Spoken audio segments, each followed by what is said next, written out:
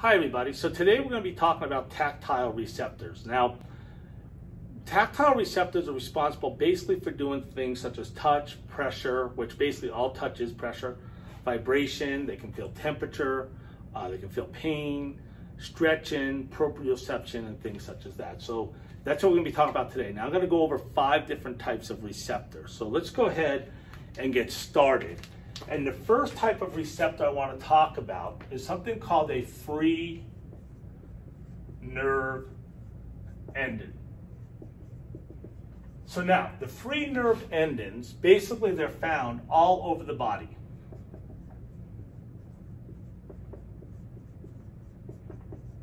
Okay, so these are going to be found all over the body, right? Basically what their main function is to feel pain and temperature. But they do other things such as touch, pressure, everything I just described, touch, pressure, vibration, and things such as that. Also feel other, I'm going to call those tactile sensations. Okay, the fact that they can feel touch and pressure and things such as that. I'm going to call those the tactile sensations. So let's go ahead and get started on this. And here's the thing about my free nerve endings. First thing I'm going to do is I am going to draw a layer of skin. So here's my layer of skin right here, right? This is the top part of the layer. This is the part that you can see. And this is known as your stratum corneum. Okay, and then underneath the stratum corneum, I am going to draw some epithelial cells. So as they get closer to the surface of the skin, these are thinner. Okay? As we get down away from the surface of the skin, these actually are a thicker shape. Okay? And so let me go with one more thin. Now I'm going to start going a little bit thicker. Okay? I am not drawing the disc in these, the nucleus in these, simply because of the time. So this is the top layer of the skin once again. Okay, and like I said, we call it the stratum corneum. That's made up of dead skin. This part here is known as the epidermis. Okay, that's my epidermis, and that includes the top part too. So now with the free nerve endings, basically free nerve endings are found between epithelial cells. They're going to be found between my epithelial cells. Now you're looking at something flat here. Imagine this being like, you know, all over your skin. So I am going to have free nerve endings that go like this.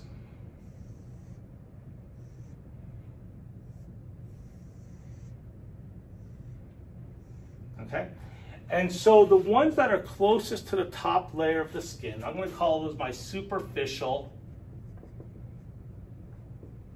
free nerve endings. Those are my superficial free nerve endings, which would be like that right there, because it's closer to the top of the skin.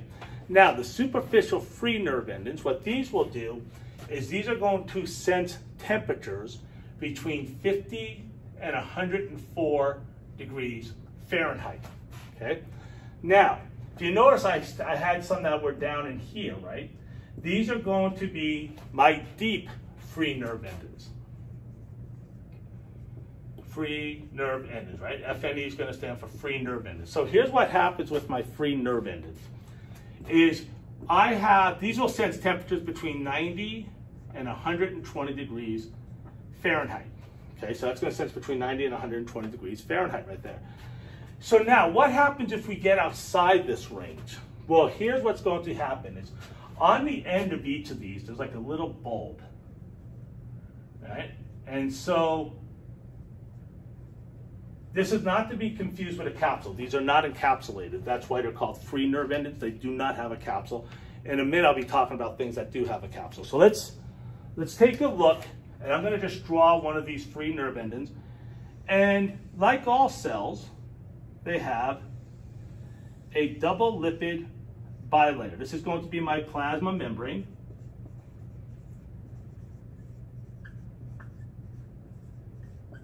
Okay? That's going to be my plasma membrane. And then I'm going to have a protein that's in here.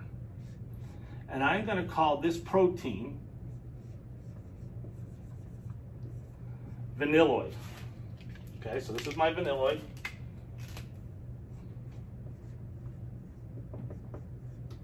Right there. Okay, it's a plasma protein. Now here's what's going to happen. If I touch something above 120 degrees, you know what it feels like. It hurts, right? If I touch something below 50 degrees, it may take a little bit more time to feel pain from it, but eventually I will feel pain. Try grabbing an ice cube and hold it on for a little bit of time. So what's going to happen is I'm going to feel some pain here, right? Well, I'm not going to feel pain yet. When I get outside these temperatures here, this is going to open up, right? And it's going to create a channel. And what's going to happen is I am going to have ions come in through this channel. And when that happens, now the nerve is activated. It's going to send an impulse to the brain, and that's going to be sensed as pain, right? Otherwise, up until that point, I was just feeling whatever it was, cold or hot, right? But after that point, I'm actually going to feel pain, right? Another thing that can do this is if you've ever had chili peppers, the capsaicin in chili peppers can also cause this because you actually have this on your tongue also. You also have proteins in here which are activated by histamine. Now, if you've ever had allergies, you take an antihistamine to stop the release of histamine. Histamine causes inflammation.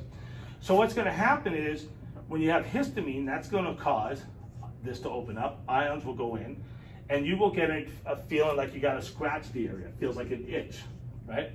So that's also going to be on some of the free nerve endings. So that gives you an idea of what free nerve endings do. Again, they're between the epithelial cells. Their main responsibility is pain and temperature, but they do sense other types of things. So let's go ahead and go on. And what I'm going to do now is in this area, I am going to draw let me use purple again. I am going to draw a hair follicle. Now, hair follicles come all the way down into the dermis. Okay, there's my hair follicle. That's where my hair is going to be made. And let's make this person a redhead.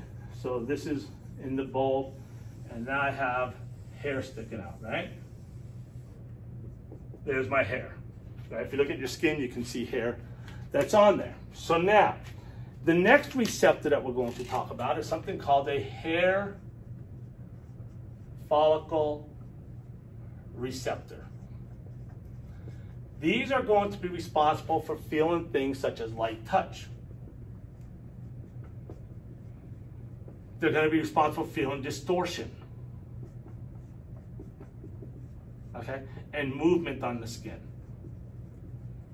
So imagine somebody comes along and they rub your skin, or if you rub your skin yourself. You're bending these hairs, and when you bend the hair, what happens is the hair bending, oh, I didn't draw this.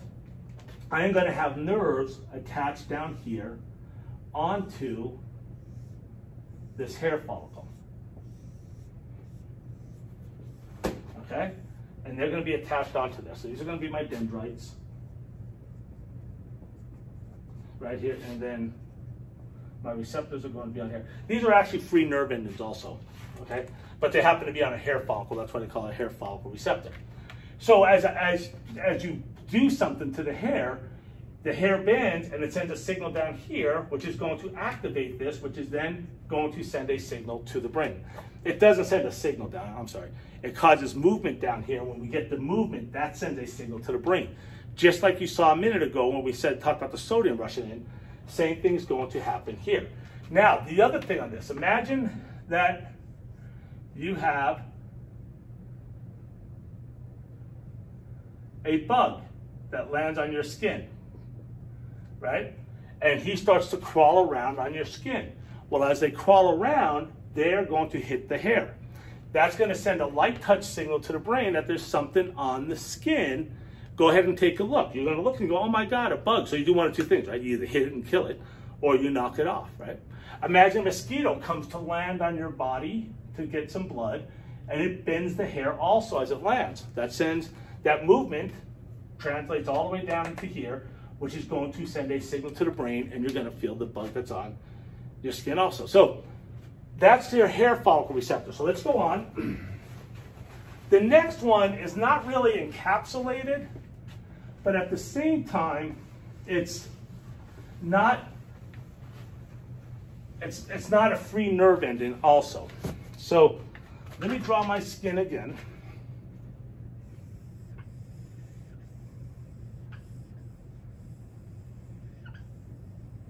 Okay, and I'm going to draw.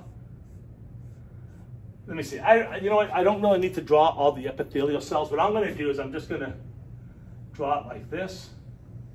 Okay, and then what's going to happen is this next one is going to be located in the deepest layer of the epidermis. So these are going to be down around here. Okay. Now remember, you have a whole bunch of cells. I just drew a few. So the next, this one's going to be called a Merkel's disc. Okay, and these are also known as tactile disc. So here's what's going to happen on here. Is first, these are going to help with fine touch. Okay, and they're going to help with pressure. Now, these cells that you see down here, and again, there's a whole bunch of them. I only drew 4. You're going to have a whole bunch of these. These cells we are going to call, I'm going to actually draw these bigger here. Actually, you know what? Let's go like this. I'm going to just draw this larger, okay? Because I'm going to be right inside of this. So this is my Merkel's disc. I'm sorry. These cells that are down in here are called Merkel's cells.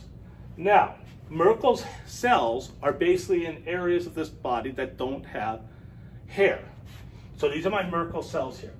Now attached to my Merkel cells, I actually have something called a Merkel's disc. Now I've seen things that say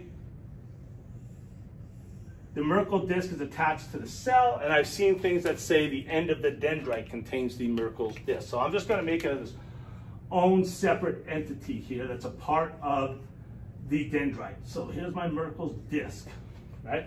And then there's my dendrite, which is going to carry the signal back down to the nerve. So imagine I would have all that on here. Normally a group of dendrites are going to associate with a group of Merkel's cells. And again, Merkel cells are enlarged, hairless epithelial cells. Inside of my Merkel cells, we actually have some chemicals. Okay? Now, if someone presses down on the skin, what's going to happen is this is going to translate down to these Merkel cells. And these Merkel cells here are going to release these chemicals into the Merkel's disc. When it releases chemicals into the Merkel's disc, that is now going to send a signal down the nerve, and then it's going to go to the brain, and you're going to feel these sensations here. So once again, for what it's worth, this is in the deepest layer of the epidermis. Okay, so once again, it's going to do fine touch and pressure. We press down, we're going to get the sensation, and we're going to release chemicals from the Merkel cells into the Merkel's disc, which sends a signal to the brain. So let's go on to the next one, which sounds similar to this. Okay, the next one is going to also be in hairless areas of the body.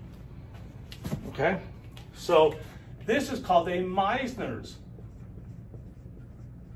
corpuscle. Now this is the first one that is fully encapsulated. So this is encapsulated.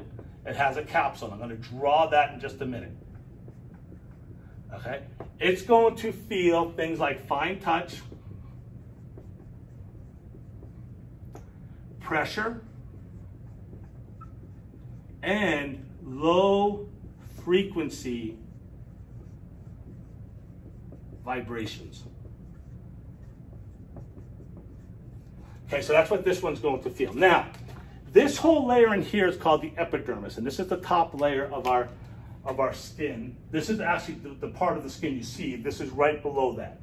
So this was called the epidermis. Now, I am going to find my Meissner's corpuscles right underneath this area here. So let me go like this. I think I'll use green. So I'm just going to draw my Meissner's corpuscles. Just imagine them being down in here. Okay, so these are my Meissner's.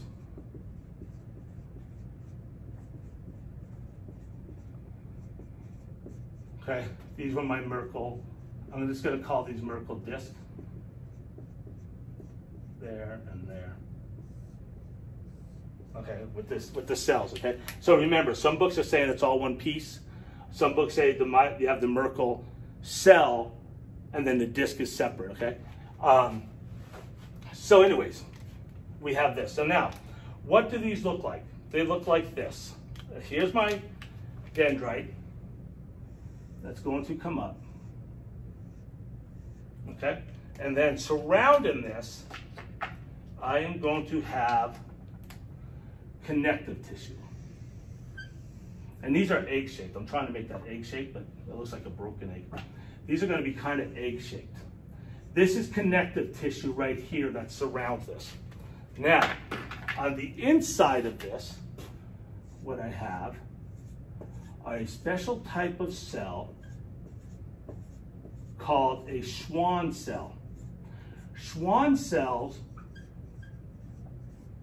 are responsible for making myelin, and if you recall, myelin is responsible for helping impulses get to the brain faster, okay? So this is going to be my Meissner's corpuscle. And as you can see, if I press down, it goes down far enough, this eventually comes down and presses onto my Meissner's corpuscle, and then I'm going to get the sensation, all right? Let's go on to the next one. The next one is called a Pacinian corpuscle. So, this was my Meissner.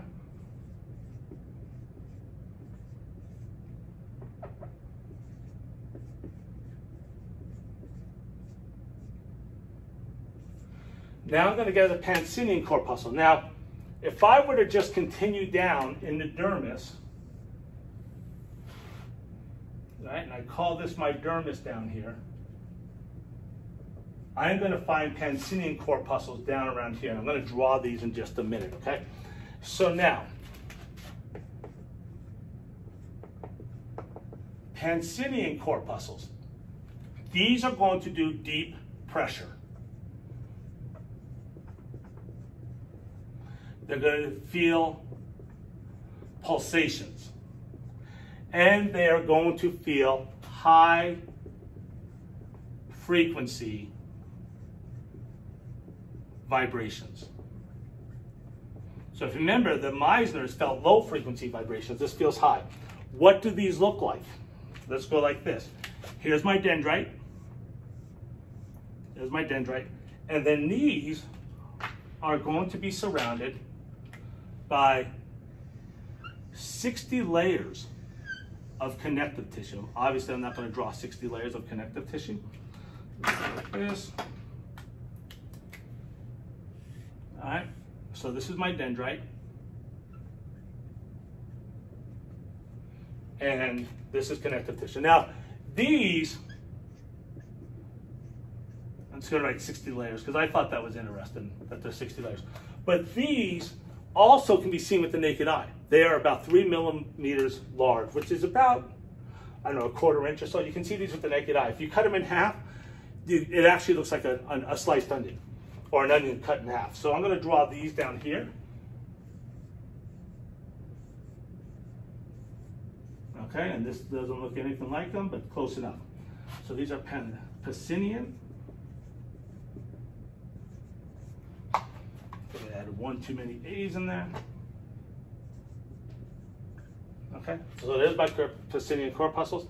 And then the last one that's also going to be found deep in here is going to be my Ruffini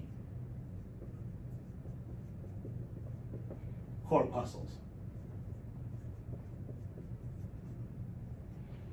Okay, and then these are going to have dendrites attached to them. Okay, and if you notice, Ruffini corpuscles are flat. All right, so let's erase this. And I keep erasing that where it says Meissner's corpuscle. Meissnercorp.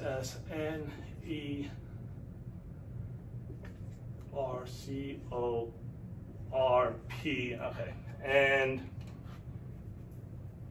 there's my Pacinian. Let me just write Ruffini over here. Oh, I already did it. So now, this is the Ruffini corpuscles.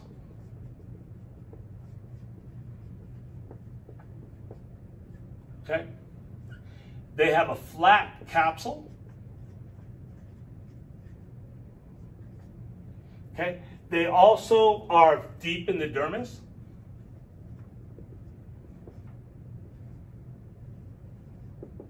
Okay. And they're going to be responsible, or they're going to sense pressure and distortion. They're also found in joint capsules, so I think they play a role in proprioception too. All right, so that's my tactile receptors. As you see, we had 5 different ones. There's a lot to these. I hope you enjoyed the video. I hope you learned a thing or two. If you liked the video, please hit the like button and please subscribe to my channel. Thank you so much for watching.